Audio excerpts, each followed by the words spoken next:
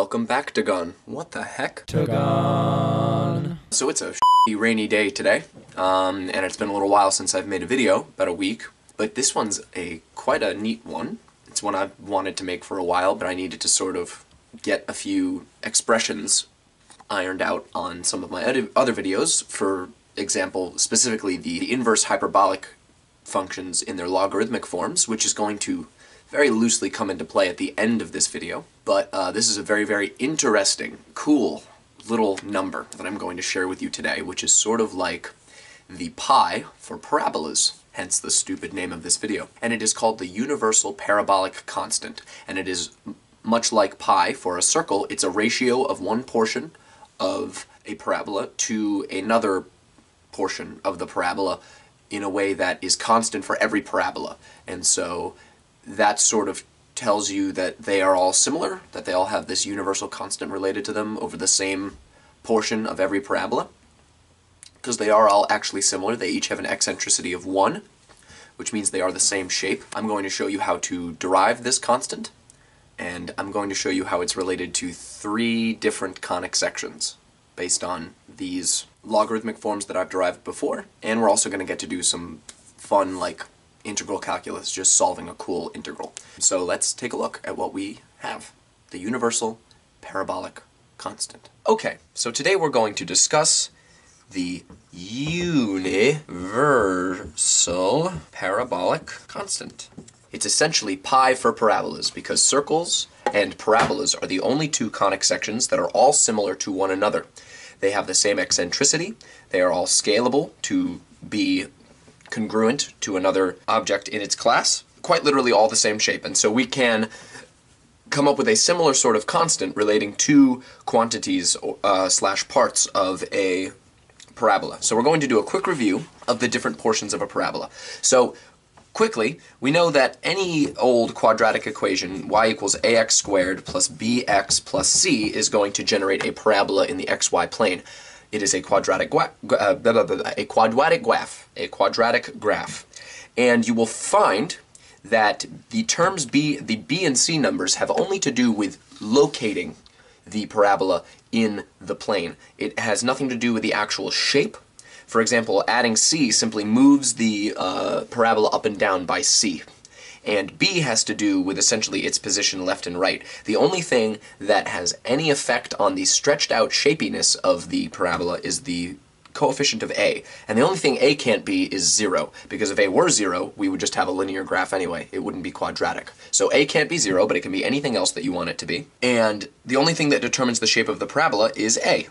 So we can sort of, without loss of generality, take any parabola in the plane and move it so that its vertex is on the origin and it's opening up without changing its shape, right? Just move it around until it's there where we want it to be, because that deals with all the b and c problems, right? Now we're just the shape is simply being determined by a.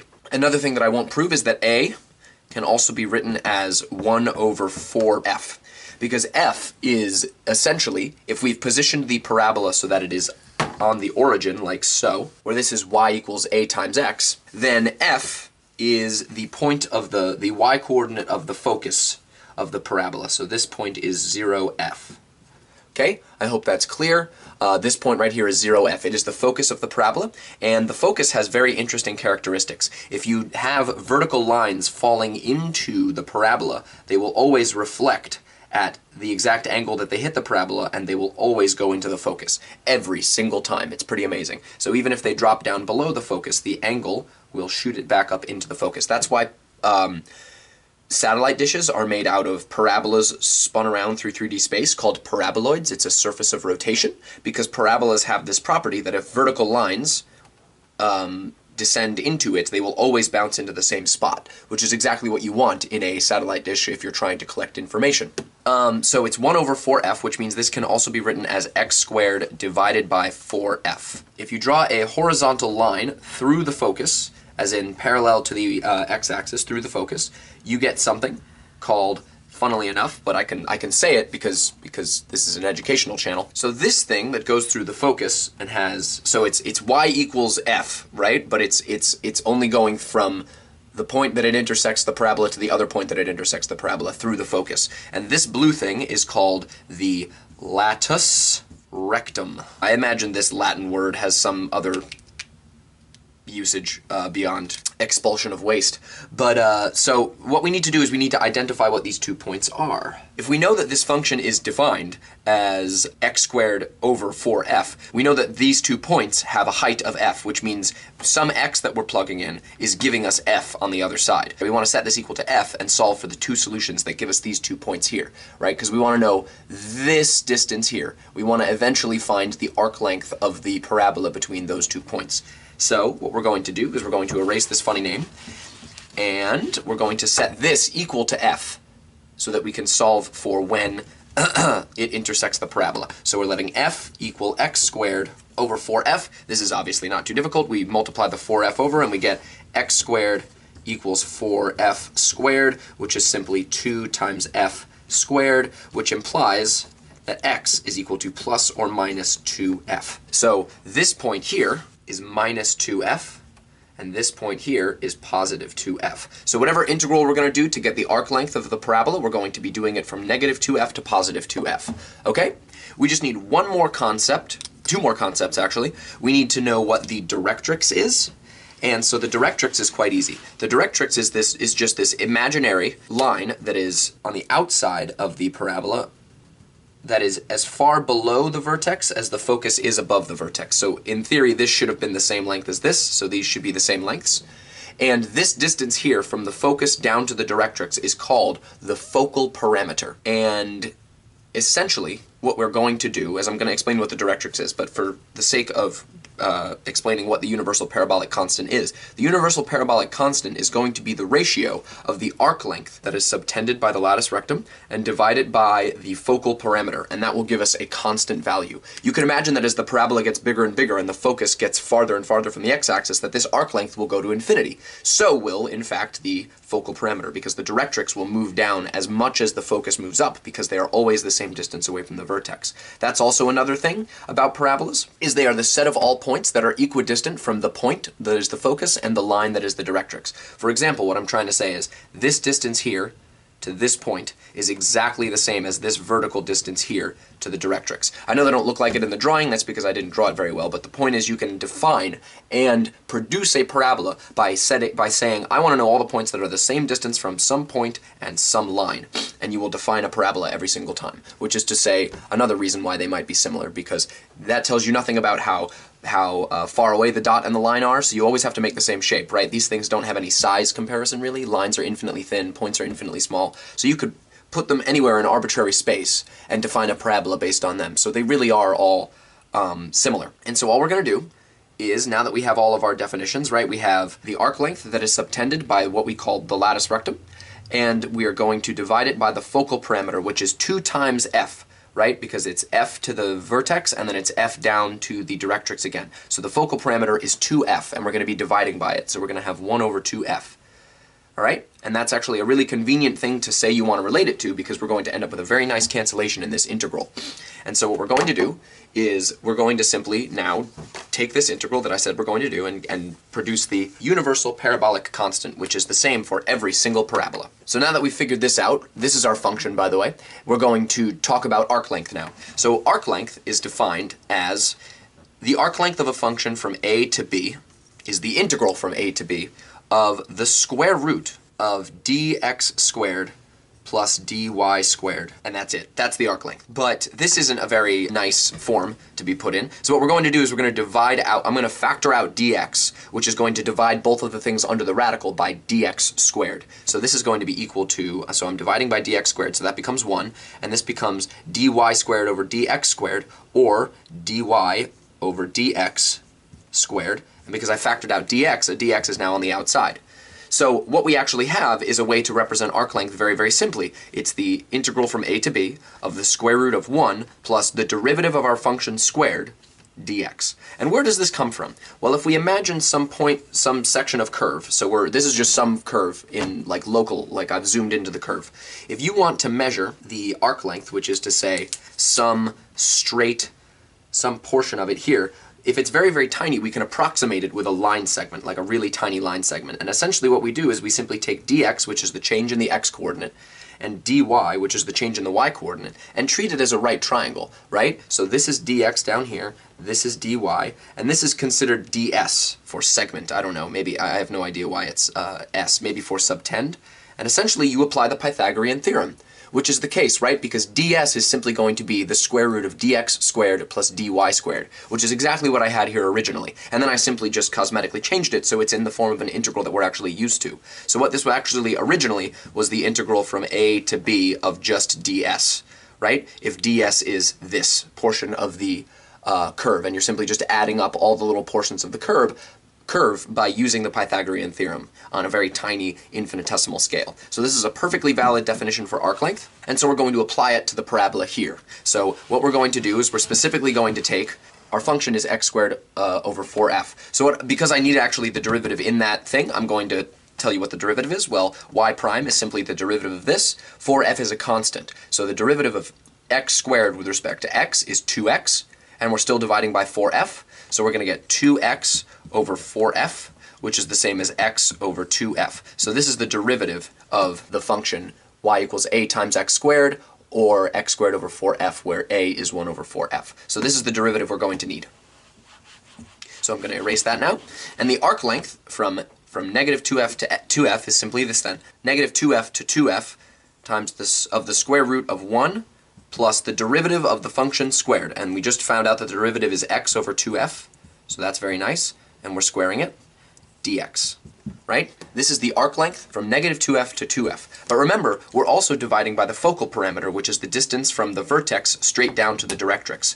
And that's one focal distance plus another focal distance. So we're dividing by 1 over 2f. And now you can see 1, 2, 3, 4 2f's in here. So there's definitely going to be some fantastic substitution that we can do to make this much easier. What you can do is immediately jump to a trigonometric substitution, but before I do that, I'm going to do one more substitution in between just to sort of evoke what I want you to think of with regards to all these different conic sections. Because here's one conic section, right? It's the parabola. Now, what I'm going to do is I'm going to let t equal x over 2f, which implies that dt equals 1 over 2f, or dx over 2f, right? Which is really, really convenient because now all the 2f's go away, because we can replace this with t, we can replace this with 1, and this with negative 1, and then dx over 2f is right here. So this integral actually turns out to be equal to the integral from negative 1 to 1 of the square root of 1 plus t squared dt, which seems awfully simple, right? Seems really, really simple to try and evaluate. You actually need an understanding of hyperbolas for this, because if you recall, x squared minus y squared equals 1 describes the unit hyperbola that can be solved with the hyperbolic cosine and the hyperbolic sine as the parameterizations of x and y. We've been over this in the fact that we've studied hyperbolic functions enough to know that they do solve this equation. Interestingly, if you want a cool function of y, what you might want to do is switch those two. So we have y squared minus x squared equals 1, which instead of being this hyperbola like we're all used to, would instead draw the almost complementary hyperbola like that. So you're going to have the upper branch, which is now a function, and if you solve for y, you get y equals the square root of 1 plus x squared, which is exactly what you see right there, right? And that's going to be this function here. If you did negative square root of 1 plus x squared, you would get the bottom branch. But essentially what this is saying is that the universal parabolic constant that we're solving for is essentially going to be equal to the area under the unit hyperbola from negative 1 to 1, right? From negative 1 to 1. When you switch x and y from what they normally are and you do y squared minus x squared, you're going to get this area under here, and we're essentially going to solve for that now. So I wanted to just show you that there's clearly a connection between the parabola and the hyperbola in this sense. But what we're going to do is not try to solve this integral because it's rather annoying. We're going to do a trigonometric substitution, which theoretically you could have done from here and just let x over 2f be the thing we're going to do. I just wanted to sort of evoke the hyperbolic relationship here. So what we're going to do now is let t equal tangent of theta, which tells me that dt is equal to secant squared theta d theta. Right? This is just basic calculus 1 derivatives, right? These are perfectly normal, well, I'd say calc 2 is the trigonometric substitution, but the derivatives are calc 1. So that should be okay. And what I'm going to do is I'm going to erase the image now and sort of work my way down the board because we have a very interesting integral to try and solve now. And let's see, so we have the integral, I'm going to rewrite it up here, so we have the integral from -1 to 1 of the square root. By the way, I'm going to call this p, the universal parabolic constant. So we have that the integral from -1 to 1 of the square root of 1 plus t squared dt. Now we're doing a substitution where t is the tangent of theta, so dt becomes secant squared d theta. This is going to be equal to, starts off at -1, so what would we need to plug into tangent of theta to get -1 as an output? Well, if you recall from the unit circle, we need to plug in theta equals -pi/4. So, -pi/4. And how do we make t equal to 1? Well, it's going to be the negative of that, right? Because tangent is odd. So theta would have to be +pi/4, right? Pretty easy. And now we're simply going to replace t with the substitution we're making, which is tangent of theta. And so this is equal to the square root of 1 plus tangent theta squared. And now dt gets replaced with the differential that we have here, which is secant squared d theta. But what is this? We definitely recognize this. This is one of the Pythagorean identities. So we've proven many times that sine squared of theta plus cosine squared of theta equals 1. But we can also divide through by cosine squared, and we get that this implies that tangent squared plus 1 equals secant squared, right? All we did was divide by cosine squared, and we got this thing here. 1 plus tangent squared is the same thing, which means that 1 plus tangent squared is equal to secant squared. And we're taking the square root of secant squared, which means that this thing here, the square root of 1 plus tan theta squared, is equal to the secant of theta. So what we've got here is that the universal parabolic constant is equal to the integral from -pi/4 to pi/4 of secant cubed of theta, d theta. So we have to solve the integral of secant cubed to find out what the universal parabolic constant is. This is good because it's very, very simple little integral, in the sense that it's very simple to state. So I'm going to erase what's on the bottom now. And what else I'm going to do is I'm going to recognize that if I plug in any number into secant, secant is an even function, so integer powers of an even function will also be even, which is to say that this is equal to 2 times the integral from 0 to pi/4 of secant cubed theta d theta. So I don't have to write pi/4 twice, it is equal to this because it is even. So this is the p we're solving for. So I'm going to show that this is equal to a specific value, which means the original integral that we started with, which was the integral over the arc length of the parabola divided by the focal parameter, is equal to this fixed number, which we will solve for now. So what we're really doing is asking, what is the antiderivative of secant cubed? Quick little thing, this channel has an Instagram, so it is at @whatthehectagon, of course, and it has a Twitter also. So this is Instagram, and of course this is Twitter, and it is of course naturally, also @whatthehectagon, at @whatthehectagon. Nope, @thehectagon. Oh, can't spell today. Okay. Hectagon, and my email is the incorrectly spelled whatthehectagon. Why spell check before you make the email right, that you can't then change, @gmail.com. Now all of these are in the description if you don't want to have to somehow watch the video and pause it and actually write it down. Along with other Instagram, Twitter, YouTube accounts that me and my friend Bill run. He does one for D&D. We together stream on Mixer under the moniker of Fredwood Live. So check the description for other stuff. This is just for my channel. This is my Instagram, @whatthehectagon, Twitter, @whatthehectagon, and email, @whatthehectagon, because I spelled it wrong when I made the email and now I can't change it. So that's the stuff. Thank you for watching, and bye-bye.